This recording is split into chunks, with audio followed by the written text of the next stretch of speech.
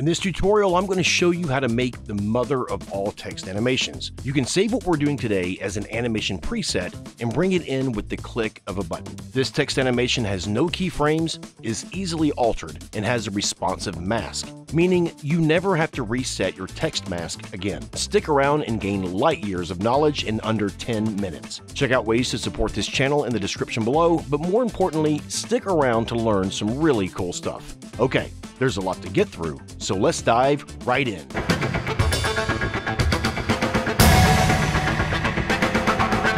I want to type in some text, so Command or Control T to bring up your text tool, responsive masks. Function Command Option left arrow centers your anchor point, and then Function Command left arrow centers that to the middle of your comp. Okay, so let's just create a really quick text animation using text animators. I want to add in a position. So if we move this down 185 on the y-axis, which is going to animate our text up, open up some of these properties and just do a super quick, easy text animation. Okay, open up advanced, and we're going to change based on from characters to words. We're going to change our shape from square to ramp up, which is going to make this offset negative 100% up to 100%. Okay, and then let's change our ease low to 100%. Think of ease low as ease in and ease high as ease out. Then I'm also going to turn this randomize order on. I want to put this up to 100% and then put a keyframe there. And then if you hold down Shift, Option, right arrow twice, it moves that over 20 frames. So Shift, Option, right arrow moves it over 10 frames. And then Option, right arrow moves it over 1. As you can see, I'm just doing right and left arrow. Let's make this initial value negative 100%. And we just have a very simple animation on our text right there. If you right click on this layer, go to Mask, New Mask, we can see that it puts a mask here. Now, one thing to keep in mind is that whenever you add this mask, it needs to be at the end of your animation, because if we scrub through, you can see it disappears. So you always want to go past that last keyframe and then right-click Mask, New Mask, or you can choose Shift Command N, and that adds a mask. If you alter this text in any way, so I'll say responsive masks are the bomb. As you can see, our text disappears. So now if you press M to bring up your mask and change this from add to none, we can see this is what our text should look like. So in this instance, what I would normally do, set this back to add, is simply right-click, Mask, Reset Mask. So now this code that we'll be applying to our mask is going to alleviate the need to do that. This is code that I came across on Ukramedia's YouTube channel. So I can't take credit for this code. It is a time saver, a game-changing piece of code. So I do want to give hats off to Ukramedia, and I don't want to come across as if I came up with this code, because I did not. I'm going to copy that from my notepad and then Option, Alt-click onto mask path and paste it in. When I kind of expand this, this is the actual code. If you want to know exactly what this code is doing, check out the tutorial on Ukramedia's YouTube channel. They beautifully explain it. They go through each line of code. They show you stuff that's way too in-depth for the kinds of tutorials I do. I'm just going to be showing you how to apply this to your text animation and save this as an animation preset. But I do recommend that you check out their tutorial, because that's where this kind of all began. With this code on here, if we click away, we can see now that our mask now goes around everything, and I'm going to change this text to responsive mask. And as you can see, it's responsive. So it is staying on our text. And if you scrub through, you can see that everything is exactly as we wanted it, which is super impressive. Okay, so one of the things I did last week was I showed you how to add code to a text animator to animate it with no keyframes. So let's do that to this as well, because we want to make this the mother of all text animations. So we're going to be adding this code to our offset, which is right here. And so now if you didn't see my tutorial that went over this in detail, check that out. It's too much information to kind of spit out right now. I'm just going to go ahead and apply it. Okay, so I'm going to Option click and add my code. And both of these pieces of code are included in the project file. Now, I sell my project files through my Patreon. You can grab it there. They're super cheap. It's like $5.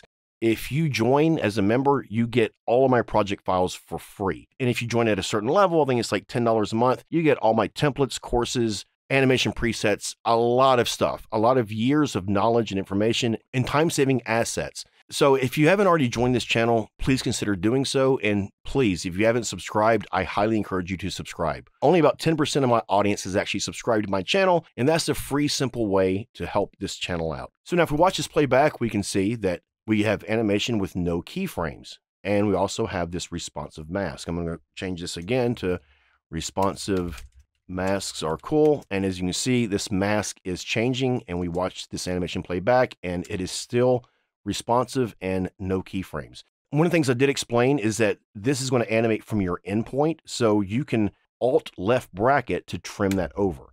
Okay, and then we're going to just animate this out using no keyframes. So again, this code is going to be included in the project file. Rename this animator to N, and we can duplicate that, Command D, and close that up, and let's change this to out. We're going to open that up and go back to our offset. Just click on that code we already have and paste right on top of it. So what that's going to do is make this animate based on our out point. If we Alt right bracket to trim that over. So now once we trim this over, we get some kind of interesting results. You need to make sure that you change your ramp up to ramp down, and now this will animate properly. Okay. And the thing that's cool about this is if you select this layer and type POS for position, this in position, that's your animation in, and this is your animation out. So we can change this to say -150, and now it will animate up. So we come in from the bottom, go out to the top, and that's going to be on our Y axis. Now, if you want to animate it on the X axis, maybe we'll say 150, and it'll come from the right. And as you can see, you get kind of some funky results there. So let's open this back up and tweak this just a bit. Take our randomization order off, and we'll leave it at words, and you can see how it would come in like that. Since we're inside of a mask, what you want to do is move this off till we can't see it, like that. And if that's too far over for you, like if you don't like that kind of an animation, you can also add in an opacity text animator, put that down to 0, and maybe move this back over, we'll say to 250. So it actually starts a little bit closer to where it's going to end, but it fades in. So that way you just get a little bit different kind of animation. So one of the things I did mention in my other tutorial, just real quick, depending on whether or not you go out to the left or right, you're going to get some interesting results. So let's go back out to the right. This is set to words, and this will always animate out first word first. So see, we get that kind of a weird thing like that. Actually, I'm going to go ahead and push this all the way off so you can see it easier. So now if you want the last word to go off first, so if you want to go out from right to left, all you have to do is make a few adjustments. We'll go into our offset and just change this code right here that says -100 to 100, flip that. So 100, and then make this other one -100, and then just change our shape from ramp down to ramp up. So now it's going to go out last word first. So if you're getting those results, just remember to swap this right here, make it 100, -100, and change your shape to ramp up. If you want a more detailed explanation of why this is, check out my tutorial. The link is in the description below. Okay, so I'm just going to leave this the way it is, and I'm going to save this as an animation preset and show you how we can bring it back in. So there are a few things you want to grab. You're going to get the in and out animation and the mask, because that's where our code is. So go up to Animation, Save Animation Preset, and you always want to put this in your Documents, Adobe, the version, User Presets. I have a folder for 7-minute AE, and I'm just going to call this Text Animation Responsive Mask No Keyframes. Whenever I save a text animation, I just name it like this. So that way, whenever I pull up my presets, I know that text AN is text animation. I'm going to click Save. Okay, now let's take off these animations and the mask. So now all we have is our text right here. We can go up to our effects and presets under User Presets, 7-minute AE. Here's our animation preset. You can also search if you know what you're looking for. So I'm going to type in response, and as you can see, it goes right to it. So let's just double click on that. As you can see, it added in our mask and our text animators. Hit EE, and as we can see, we have all of our code still in here.